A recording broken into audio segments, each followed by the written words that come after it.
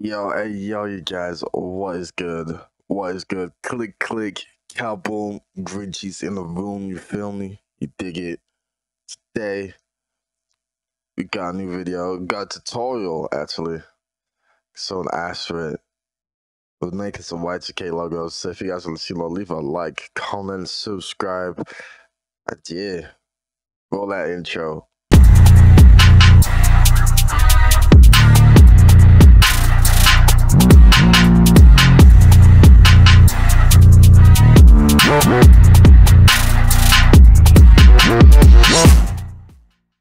Alright, you guys saying, let me open up a new image. I'm doing this on Gimp because Photoshop, I don't know how to use it too well. So that's one. So what you want to have, you can even have a square thingy like this or whatever size you want. But like, think about what you want to do first. I'm just gonna make a random thingy because don't really have anything on mind right now. But if you have like an image of what you actually want in your head, it'll be 10 times easier. Today we're going to be using Planet Cosmos because that's just the most identifiable with Y2K logos. So let's just do a Grinchy 0. Grinchy 0 logo. So everyone likes Grinchy 0. I'm going to change the font of the 0. Because I'll just have it offline. Yeah, I like that.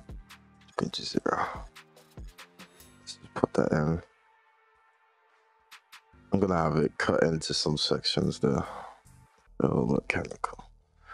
Alright, so it's in the corner. Come alpha to selection and just grow the size by a few. Just go like 5, maybe 7 actually. Boom.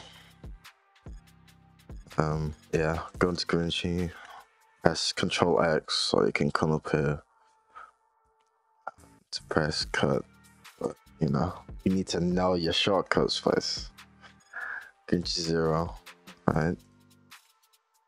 0's protruding in. I like that. So to make different shapes, you can come here. This is gonna be like your favorite tool. You need to create a new layer, so you're not doing it on the background. You do this, boom, fill it in. That's fine for now. Then you just take that, duplicate it, and like move it slightly, change it to white. Then you get this arc. It's kind of cool. Yeah, and then you just highlight the white circle, and you take it up. Okay. Then you just left with that part. So if you do that, then you're cool in it. Then to get the bottom half, it's just duplicating it again, and then just flipping it horizontally and vertically at the same time. So, fill it in like that. It's pretty sick, don't lie. So yeah, you just put it wherever you want on your logo. Obviously, you can make the circles thinner and shit. It's pretty simple. You just make the circle like closer to the edges, some shit.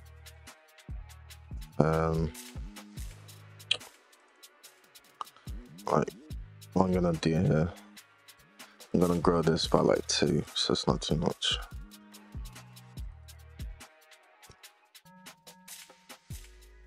And I make space between the letters. You can always like erase stuff, but you really want like rounded edges, really. So like even here, do that.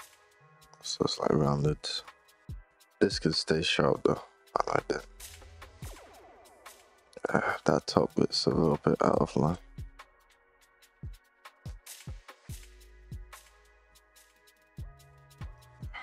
It's a lot better. Yeah, I think I'll leave it like that, attached. No. I gotta take it out. Jeez. That's doing tutorials, isn't it? Sheesh. So once you have that, that's fine. You know, obviously you can add stars, but I can't really draw stars that good, so I just get them from the internet, get a black and white one, just paste it in. Even with like the italic circles, you just put one in.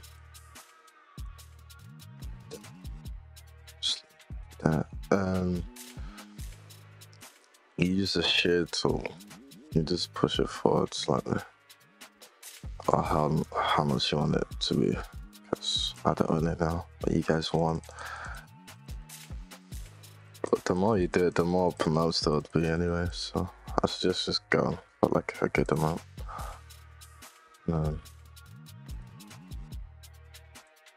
Just move it, copy and paste it. I suggest cropping it to the actual circle actually. So you can move it around a lot more. And then when you paste it, you can move it precise. So 1, 2, 3, 4. Then you do 1, 2, 3, 4. So it's like equally spaced out, and then seal it. It just looks perfect. Yeah. There's also that space out thing that I did, where you just copy and you just duplicate the layer, move it up slightly, then alpha select the original layer, like increase it by 1. Then you just take that out, boom. Wow. Well, obviously you're gonna have to move it more, or else it's not gonna be as effective. But yeah. Gonna move it slightly. Yep. There you go.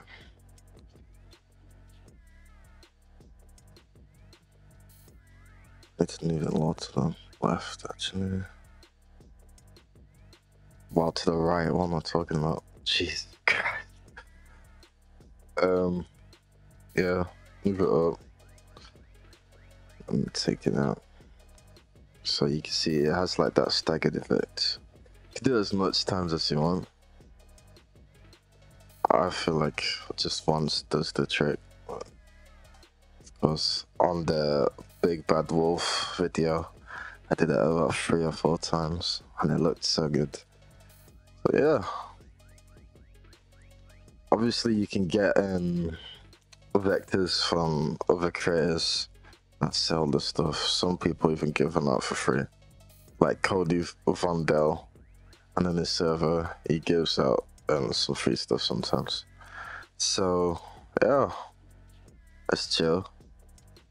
This is Grinchy 0. I might actually use this for my Y2K character because it looks kind of dope. And yeah, that's a tutorial. If you want to see more in-depth tutorials, leave a like, comment, subscribe. If we hit like 10 likes, I'll probably do a more complex tutorial. But this is the basics of it. I'm just gonna make them up simple.